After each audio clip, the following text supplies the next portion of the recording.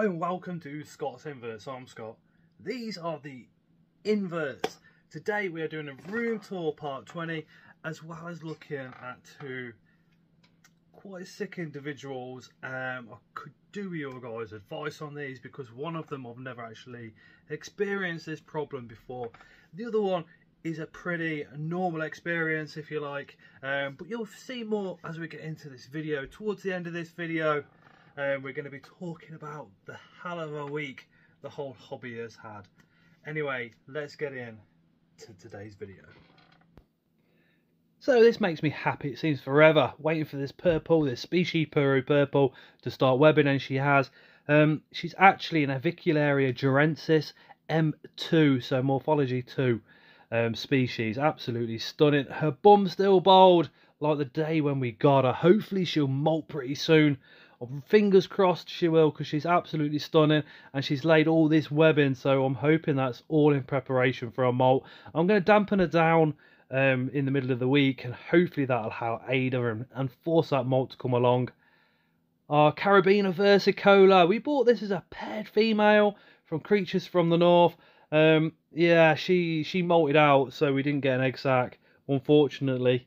Was that their fault, my fault? Who knows. I don't know. I don't think I actually raised temperatures enough for her, so it's probably more my fault than theirs. But it still annoyed me. But but just look at those legs. Either way, she is in perfect condition, an absolute stunning adult female. Beautiful girl. And in our Stranger Things enclosure, Polytheria metallica, P-Met, Gooty Sapphire, however you want to say it, these spiders are gorgeous. And this one, she is absolutely gorgeous next to Vecna there. All that blue and the yellow markings as well, with that carapace and the markings on her abdomen. They really are just an exceptionally special spider. I think when these first got discovered, people thought they were black and white because we only had black and white TV sets back then as well. Absolutely incredible. Now this is our Ceratogodichus Darlingi, C. Darlingi, and she's missing her fangs there. So she's had a molt and she's dropped 2 of her fangs. I'm absolutely devastated because I'm a little bit unsure as what to do. I'm putting like semi-dead prey in there for her. She's lost weight out of that abdomen. So I just don't know what to do. If you've had one of these, let me know down in the comment if you've had one that's got no fangs and you've managed to get it to its next molt. I am considering smashed up food in a water dish maybe. The Balfouri, our adult female Balfouri, she is still angry as ever. We've got a mature male in the background waiting for her to calm down. That's why we've also set her up in this smaller enclosure so they can pair, she can have her eggs, and I'm not smashing up a really nice enclosure. And once she's paired and once she's had her eggs, she'll be going in a wicked setup where she'll spend the rest of her life. She's just in here, I've got to tell you personally, just for ease of access for myself, in case she does get an egg sac when we pair her up and have slings. Just make it a lot easier for me to gather all those up. But she is absolutely stunning. Those blues, wow. This is our Acanthoscurria species Ilquitos.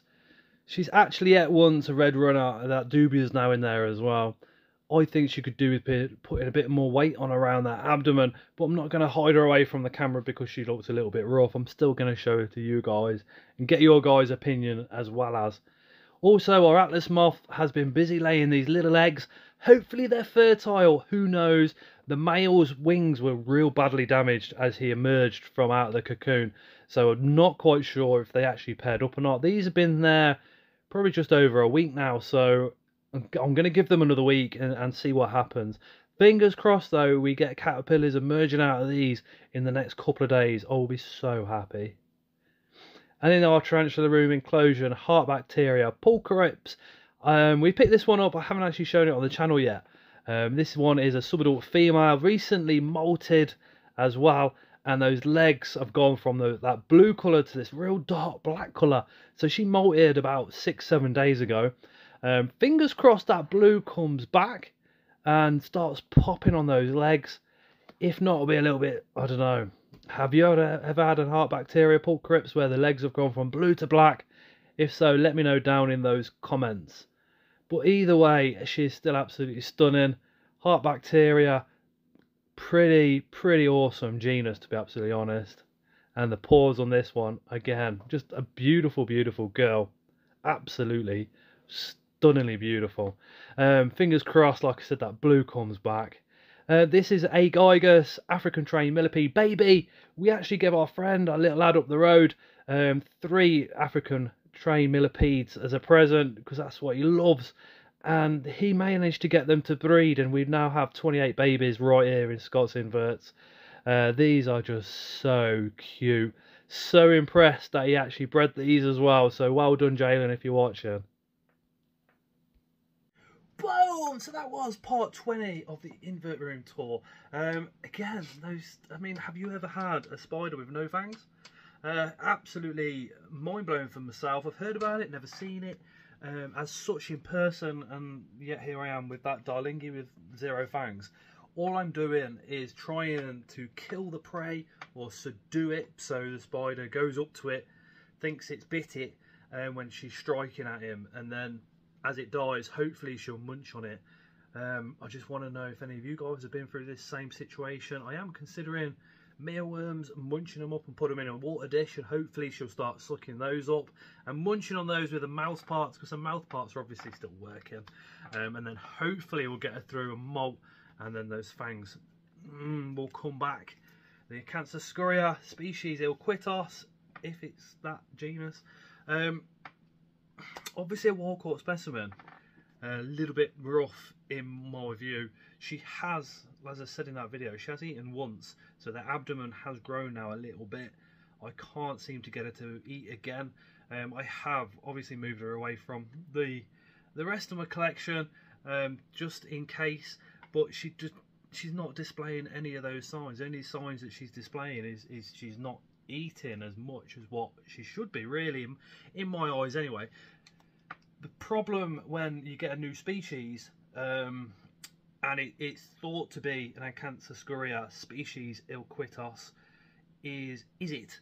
You know, has it been correctly identified? We don't actually know at this point. So if you guys know for 100% what spider that is, please let me know down in those comments, because that could make a great difference in how I actually keep her as well. She did come in a mystery box, so yeah, bit of a bummer. But she has eaten a red runner, which is good. She's just not having those dubias. That dubia that you've seen in the video today, I've left that in with her, so fingers crossed she'll eat that. Now I did this with the red runner, and that's I just stumbled across her, and there she was eating it about a day later. So I'm going to do the same thing with the dubia. Maybe she's just a little bit shy, but we'll see anyway going forward. We'll just see how she's getting on. But anyway guys, thank you so much for watching this video. There's a lot of panic in the hobby at the moment. Now I am no expert on this subject at all. I'm just literally doing research and reading articles just as much as what you guys are. We do need the science community to come together and kind of put something out there to aid us. All I will say is this: if you get any spider coming into your collection, if you buy it from your mate up the road, if you buy it from one of the online sellers, if you buy it from a show, wherever you buy it from, just quarantine it. We can do this by moving it into a separate room, giving it its own feeders, giving it its own tongs and its own catch cup and its own water bowl, and then just washing our hands as we come back from that one to our own collection. And just be a little bit vigilant and quarantine them for 3 to 4 months. I think that's what most people are kind of suggesting at the moment. That may change when the scientific people come along and go, well, actually, you only need to quarantine for 2 weeks. Who knows? But at the moment, you know, I'm quarantining 3 to 4 months and going from there. But anyway, guys, tomorrow night, micro exotic. So Adam has donated his life to supplying the UK trade with these beautiful isopods, common ones, rare ones, super rare ones, and all the rest of it. And we're going to have a chat with Adam, kind of how he got into the whole hobby, his life, and all the rest of it, as well as having a look at some of his awesome isopods, and hopefully taking away some of that fear about the rarer stuff being really difficult to keep. And hopefully Adam and myself can show you exactly how easy they are to care for. you don't have to do much with isopods. You set them up, you're pretty much all right for quite a while. You only really need to go back every now and again, top those foods up, and just to make sure that humidity levels are right. But anyway, that is Tuesday, 8 PM UK time. Get your notifications on, get subscribed. We've just done an epic giveaway for 9,000 subscribers. We had a really nice live last week. Can't thank you guys enough for everybody that showed up. Thank you so much. We have another giveaway planning ready for 10,000 subscribers if and when we ever hit that. But the next giveaway that we will be doing is on Christmas Day, 6 PM live right here again at Scott's Inverts. So if you're around Christmas evening about 6 PM, switch your phone on, come over, you might win something. If not, just come and have a just come and spend a little half an hour at Christmas Day with us. But anyway, guys, thank you so much for watching, and as always, we shall see you again on the next one.